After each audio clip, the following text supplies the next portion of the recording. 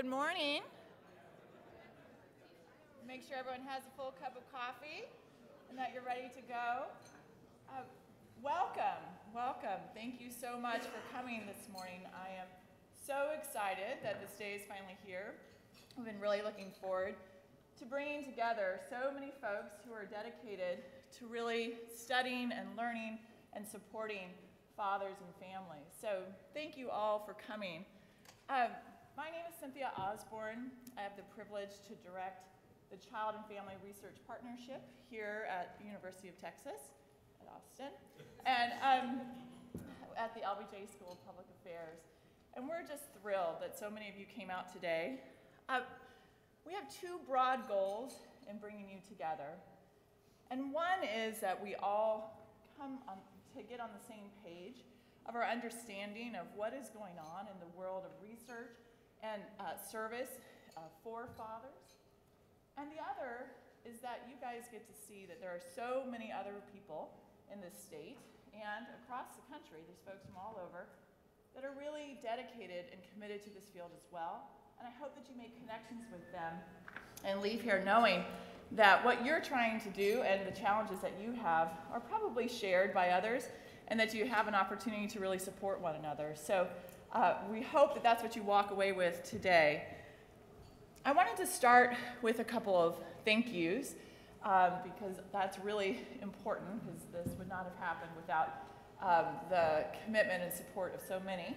And then I wanted to take care of a few housekeeping things, and then we can kind of get it all started. But I wanted to begin by thanking Sasha Rasco, who, as most of you know, is the director of the Prevention and Early Intervention Program with our state's Department of Family and Protective Services. That was pretty good, right? Me being able to memorize that title, it's taken a little while.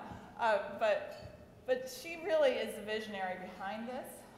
Her agency is funding this, and she's going to share with you all her reasons and vision for why this is occurring. But I really wanted to thank her and to thank her staff. Michael Hussey is back over there, and he's kind of the grandfather watching over all of this, but he really was the one who helped to shepherd it through, and I really appreciate that work that he did. I'd also like to take a second to really thank the staff of the AT&T Center.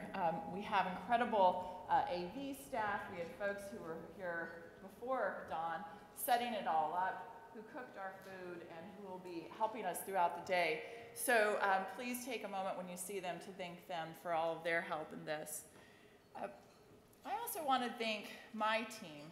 I have an incredible research team, full of folks who work with me full-time, for students who work with us from a few hours a week up to, it seems like full-time, I'm sure for them too. But we are so blessed to have them. So if all of the staff from the Child and Family Research Partnership could just stand up and be recognized for the work that you guys have done.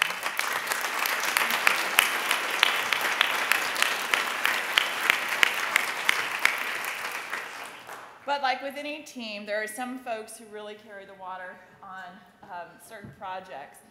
And to make this conference happen, we had some folks who worked double time.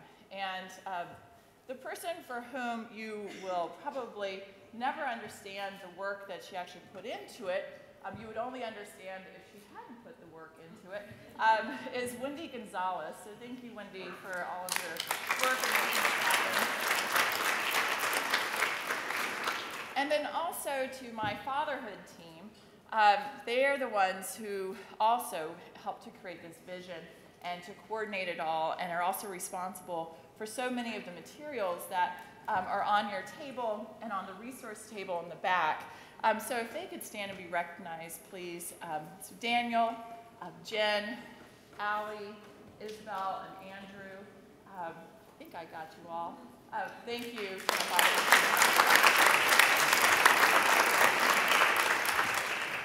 Okay, well, I think I have thanked everyone, and I apologize if I haven't. But a couple of housekeeping things to remember. This is the thing about getting old. If I put these on, I can't see you, but if I don't wear them, I can't see this. So, well, it's okay.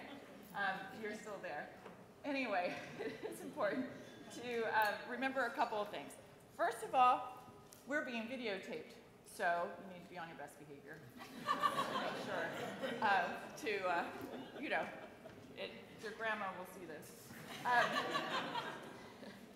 Also, most of you probably saw a registration that there was a parking pass provided for you. If you did drive and you need a parking pass, please pick one up at the registration table, and they'll be available throughout the day, and particularly when you're leaving this afternoon. There's also, like I mentioned, a resource table over there that has all of the materials that the Child and Family Research Partnership has put together over the past several years, kind of in the space of fatherhood. I welcome you to go to our website at childandfamilyresearch.org, but we also have a flash drive for you when you leave that has all the materials from the conference, including all of the slideshow presentations. So we want you to walk away with as many resources as you can possibly have, and we welcome you to share them others with us, that we can share with others. Throughout the day, we're going to have some trivia and prizes to give out, so stick around and make sure you come back after breaks. And tonight, we have a reception at 5 o'clock downstairs from here to network and to get to know each other and to celebrate the time that we had together today. So at church, after the preacher gives all the announcements, then he says, now let's rise and greet each other with the peace of Christ. We don't have to do that, but I do want you to take an opportunity and to make sure that you really are here and everyone, that you understand how important it is that you're here. I don't want anyone to sit at a table and to be a stranger. So could you just take a second and introduce yourselves at your table and the person sitting kind of around you. If you're not meeting anyone new by doing that, turn around and meet someone new. So just take 1 second, and I'm going to ask Sasha to come up and share.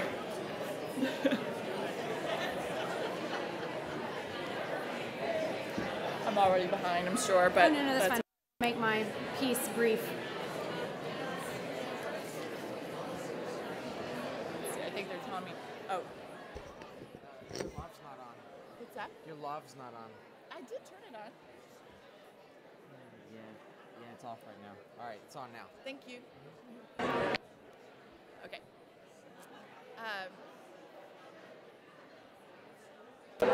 Okay. Whoop. Now my mic is really on. I knew that it was going to be hard to get you all to come back.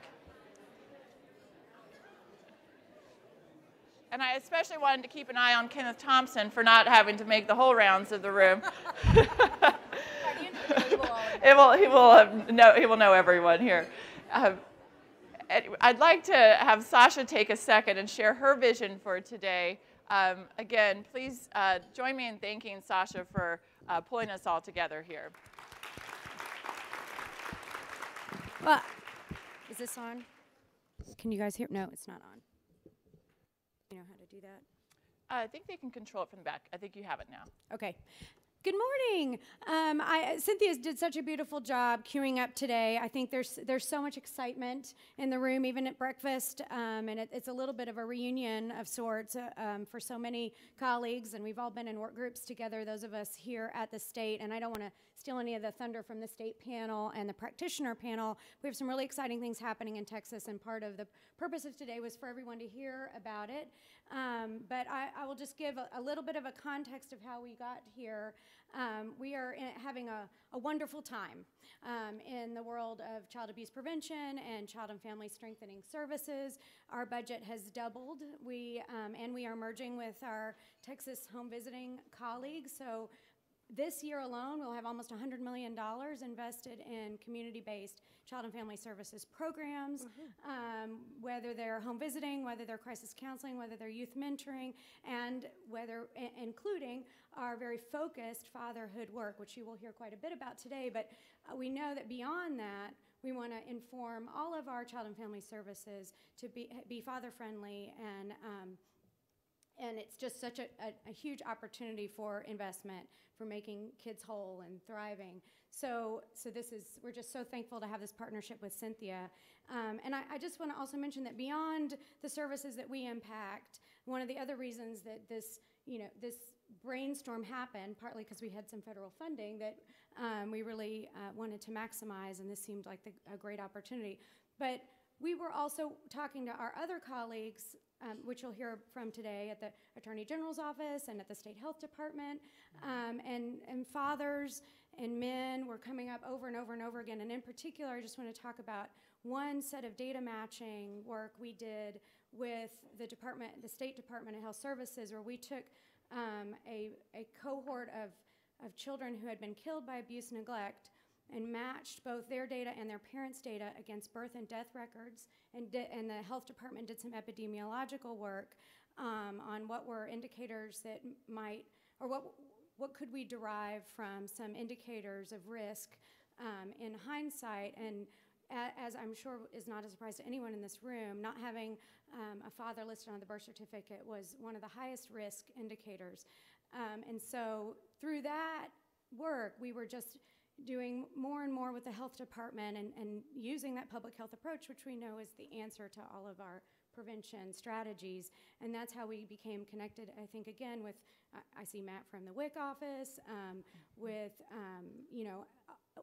all the many ways that we can get further and further upstream and change norms and reach fathers and impact parenting and impact kids. So it has been kind of a big multi-dimensional kind of cross-agency, cross-sector lead up to today. So we're just thrilled, and I will turn it back over to Cynthia to cue up our keynote. Well, thank you. Thank you, Sasha. Really, I'm really glad that you've had this commitment.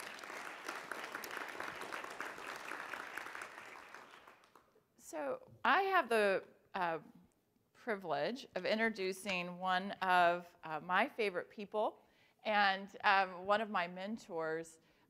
There really is not another person in this field who has been more influential in helping us to understand what the needs are, what the capacities are, and what the services need to be for our fathers, and particularly our more vulnerable and lower income fathers.